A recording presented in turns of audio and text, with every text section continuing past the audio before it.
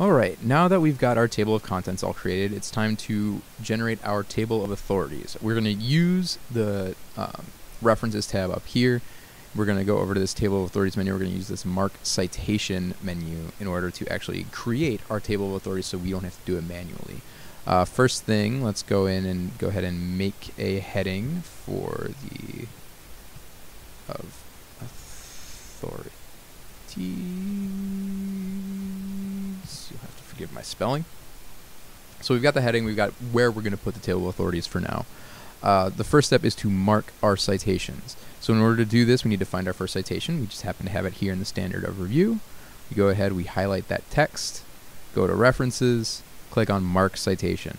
So here we see the selected text. This is going to be the form your citation is going to take in the actual table of authorities. So we want that to be generic. We don't want pin cites in there. So we go ahead and we highlight that and delete the pin cite. So now we have a generic citation to the case, which is exactly what we want. We need to make sure we're in the right category. You see there's several categories, 16 to be in fact. You assign categories because the categories divide up within the table of authorities, right? So all the cases are with cases, all the statutes are with statutes, all the constitutional provisions would be with all the constitutional provisions. In this case, I only have cases and statutes, so I'm just going to stick to those two categories. If you want to customize them, you can go into the category menu here, and you can change them in and out. If you want to separate, you know, Ohio Supreme Court versus 4th Appellate District versus this versus that, you can do that as well if you want to get more detailed. I'm not going to do that. I'm just going to stick with cases and statutes. This is a case, so we put in the cases category. The short citation is just for you, so it shows up down here when you're citing to the same thing over and over again. You can use this so you're not creating a new entry every time. So we're just going to get rid of that. I keep it at pretty short, so we'll keep it at People versus Delgado, and we'll mark it. So this adds this little bit of text to the end here. This is all hidden text in these paragraph symbols. These paragraph symbols and dots and dashes and all that stuff is always in your paper. It's just hidden. So when we go back to the home menu, you'll see this is darkened here. If you click on the paragraph symbol there, it disappears. It's just trying to show you that this is the work that it's actually doing. So back in the References tab. Alright, so we have citation. We can click Next Citation and it finds our next citation. So here we have this section symbol here. We go New York Penal Law, highlight the text, New York Penal Law, section 7006B1. For the actual citation, we're going to get rid of the B1 because we want it to be generic, not a pin cite. And we need to make sure that we are going and categorizing this as a statute because this is a statute. So let's go ahead and shorten the short citation to that. And then we can click Mark.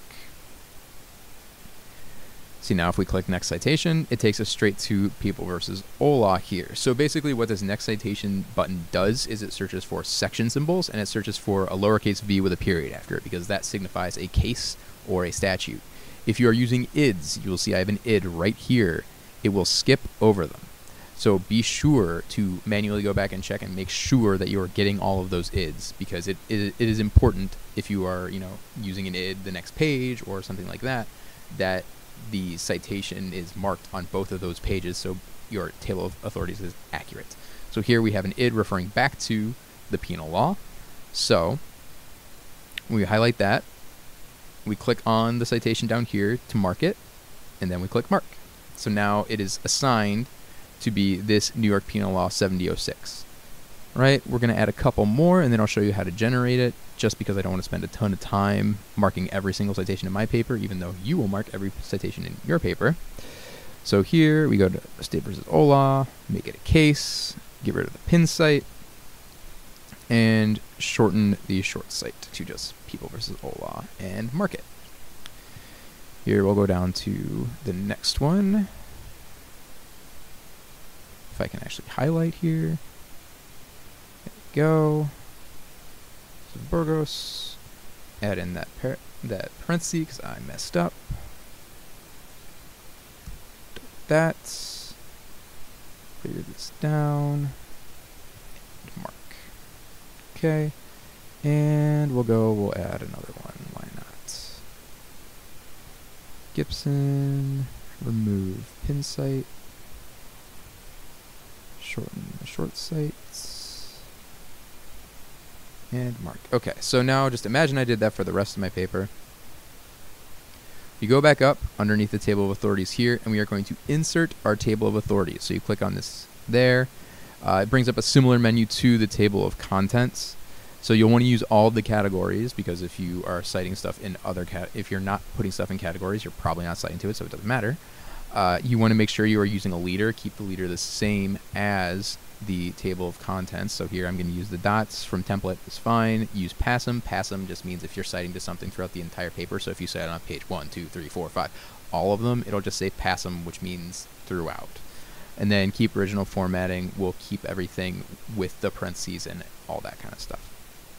So click OK, and we'll see everything is now added. So we have cases, we have statutes, and the page numbers that they're assigned. It also puts everything into alphabetical order, which is nice.